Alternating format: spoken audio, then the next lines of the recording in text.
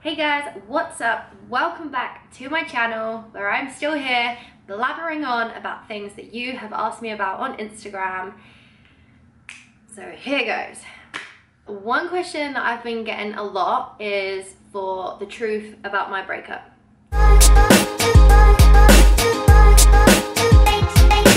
A lot of you have followed me on Instagram since the beginning or for a very long time, which is about like 4 years now. And through that whole period that I've run my Instagram account, I was with Wes. We met nearly 5 years ago, and from the moment that we met, we were together. We met traveling, ended up spending a lot of time together, and this is probably going to be an emotional video, but yeah, I'm gonna be real and honest with you about it. So there's been a few assumptions that I have a new boyfriend, which is incorrect, or that I left him for someone, which is also incorrect. Really, it was about me, myself, and my life. I won't give you the ins and outs and everything because it will be super long, but I will give you the main things that happened that made me leave my life in the UK and try to start a new life here in America. Generally speaking, me and Wes had a nice relationship. You also have to remember that, like, if you've been with someone for many years, you are gonna I hope that you will understand them and you will feel that intense bond between each other because you are living your lives together. Main reason that we broke up was because of the way that he speaks to me, and now I know that the way that he says things, the things that he say aren't coming from a place to hurt me, but a lot of the time they did. Back in January 2019, so this year, I'm not sure when you're going to be watching this video, but this year, Wes said some really horrible things out of nowhere. We'd just been on a wonderful holiday together to Mexico, and we was kind of at that point in our relationship where it was get married and have children. I love him with all my heart. That's probably something that isn't gonna ever go away.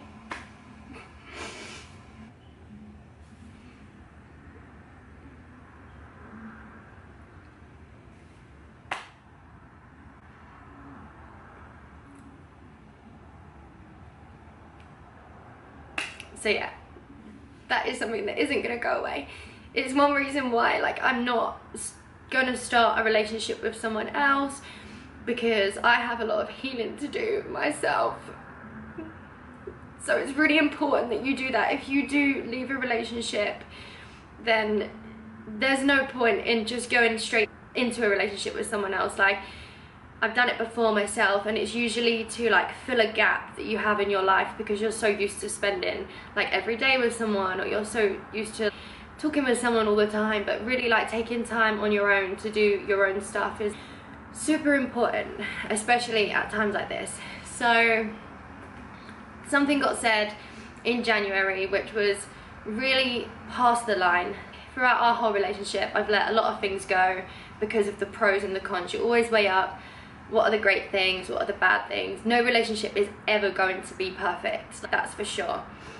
But considering our situation where we had our house together and our dog together, who I miss so much, obviously, there was something that was said that I really had to weigh up. Like, is this how I want to move forward with my life and have children with someone who is happy to throw these kinds of words around? And the answer was no. So that night I stayed on the sofa because I didn't want to go up into the bedroom with him, and I waited for an apology so we could sort it out. I never got that apology. I am stubborn and he is stubborn. We know this, but in this case, I definitely wasn't in the wrong at all.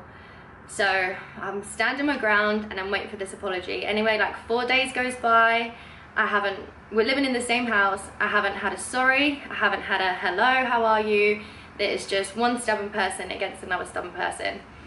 On the Friday, so this happened on like a Sunday, on the Friday morning, I was leaving England to go to Miami for a date fit cruise to the Bahamas, and I left without saying goodbye, and I didn't get a hope you have a safe flight, talk about it when you're home, anything like that. So that cut me so deep.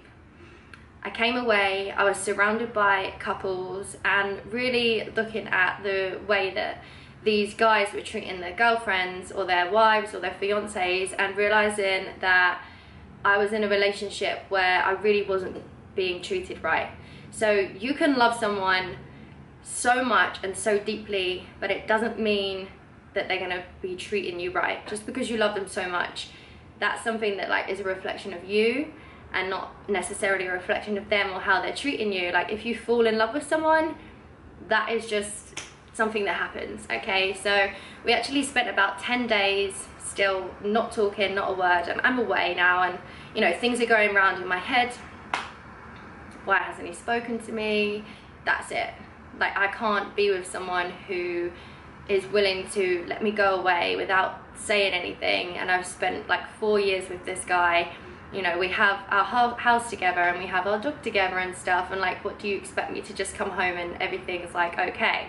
So it wasn't. So I came home and I was obviously super upset, and then things in my life started changing. Some opportunities came up in America and some trips, so I started taking them because I no longer wanted to be at home.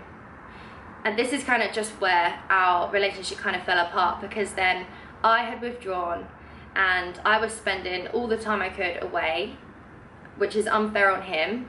Communication is key in a relationship, and we just did not have that, because anytime I tried to communicate in the past, I usually would get shut down. And this again isn't to do with him being like a horrible person, it's just actually the way that he dealt with things, and it's something that I couldn't crack. So no matter how open or how much I would try to talk about things, they didn't really get discussed. A lot of our problems that we face in our relationship just got brushed under the carpet, which, when they're not major problems, doesn't seem like it's the worst thing at the time to just let things go, and I'm pretty good at that. But now a reflection on myself and things that I've learned is you really can't just let everything go. You have to understand where someone's coming from, how both of you are feeling, to prevent things like this happening in the future.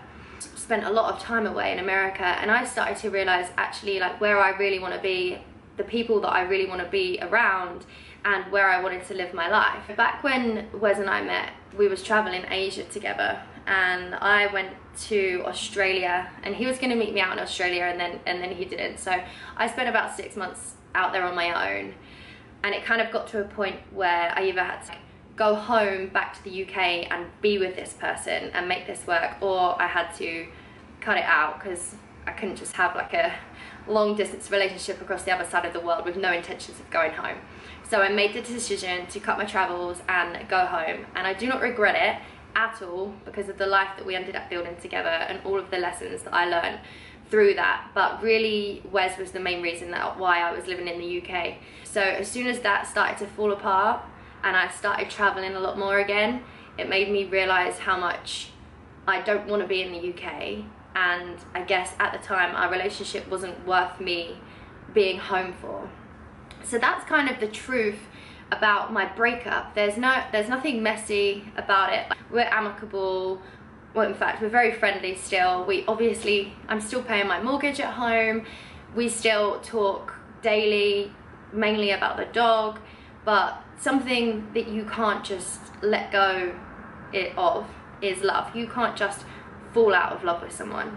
As easy and as nice as that might be, you just can't just fall out of love with someone. That's where I am in my relationship and the truth about my relationship. But maybe like the thing that I really want to say to people who might be listening to this is, if someone isn't treating you right, you have to leave. If you've tried and tried and tried to make it right, and you still aren't understanding how each other need to be treated, then you need to leave. And it's sad and it's hard, and you have to be brave and you have to be strong, and you have to accept that you're going to have days where you feel like absolute shit, and you're going to have days where you feel amazing and liberated and empowered. But that is just what life is about, not just relationships like this. Life in general, jobs, everything. The main reason that I decided that I couldn't put up with someone speaking to me disrespectfully, and the way that we were speaking, our conversations were going, is like, because children were in our near future, I kind of had to reflect and think, if I had a son, would I want my son to see his father speaking to his mother the way that I was being spoken to, and think that that's okay, and then speak to girls like that in future? Again, if I had a daughter, is that okay for her to see that, and then take that kind of approach from men to her, and also think that that's okay? Wes isn't a bad person. Wes is an amazing person in so many ways, and like I said, I probably can't love a person more than I love him, but like right now our lives need to go on a different path. This is really hard, but you're gonna find that, and it is absolutely okay to break down after a breakup. It's normal. It's kind of nice to know that your heart can love someone that much, and you can invest so much time into something. It's okay if things don't work out. I really did want him to marry me. I really did want to raise children with him, but something was stopping that happening, and I guess it just meant that we weren't really meant to be together. It doesn't say that we never had great times, because 80% of our relationship was amazing. You know, we liked the same things, we would talk about the same things, like there was a lot of great things about it. But when you're sort of toying in your relationship, is this for me, and you're asking yourself that question, is this right, for such a long time, it's time to make a decision and trust that your friends and family are going to be there to support you, which mine have, so thank you.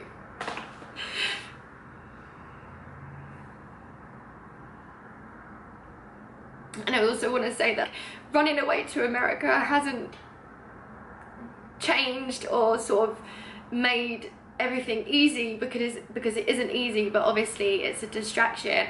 I'm being placed outside of my comfort zone.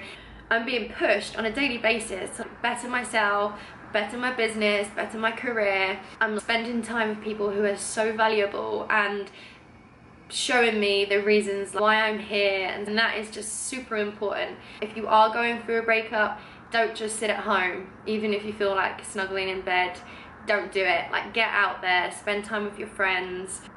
If you want to cut someone out because that's going to work for you, then you can do that. You know, me and Wes have done that a couple of times, that we've said, no, actually it's too much for us to be talking right now, but then we realize that we have adult things to talk about, so we will start talking again. I might do tips on dealing with a breakup when I'm fully past it myself, but like currently I'm still healing, and it's going to take a long time to really heal from this and to really figure out where I am and like what's going on in my mind in terms of relationships. Right now I'm just trying to do me and focus on building everything else in my life around the relationship. And basically, if you are feeling down about something, like, you can't give from an empty cup, and that's something that I've really realized in this. I was so down and gutted, I was truly gutted that this man in my life, who I'd invested so much of my time and energy into, wasn't for me. It's a really hard thing to accept, but once you accept it and you start to move on from that, and you realize that that is how it is, and you have to be strong. Like, at the end of the day, I am 26. All I really ever wanted was to be a young mother, to get married, to raise like 4 children. So it was a huge thing for me to actually turn around and say, no, I'm not being treated right by this person. I'm gonna walk away right now at the age, well, I'm nearly 27 next month. So at 27, so I'm gonna take however long it's gonna take to heal from this.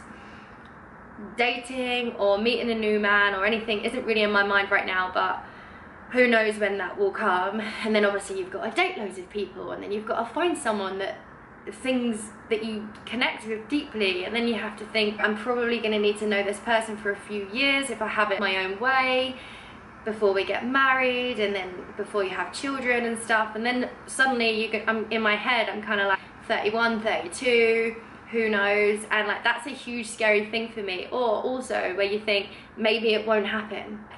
So for me to walk away from a relationship when I feel that way about having a family and having children is massive, because I had to have this talk with myself, and I came to a conclusion that if I stayed, that is the definition of settling with someone. And I have no doubts that Wes would have been a great father and that we would have raised great children together, but really in the end, would that have been the right choice to make? And the answer is unfortunately no. So trying to stay as respectful to Wes as I can in this, but he doesn't really understand my life on social media. Actually, he kind of thinks, why do I need to share everything with everyone? But I know that these videos help a lot of people, so this is why I do it. I'm open enough and brave enough to be able to share my raw emotions with you, because everybody goes through shit, and sometimes it's nice to see a stranger who is also going through shit, and then you can sit there and realize I'm not the only one. So that's like small details about the truth about my breakup, what made me leave, and how I'm feeling right now. And yeah, just thought I'd get that out there for you, because too many people are asking all the time. And I hope that you enjoy this video, and I love you all, and I'll see you on the next video.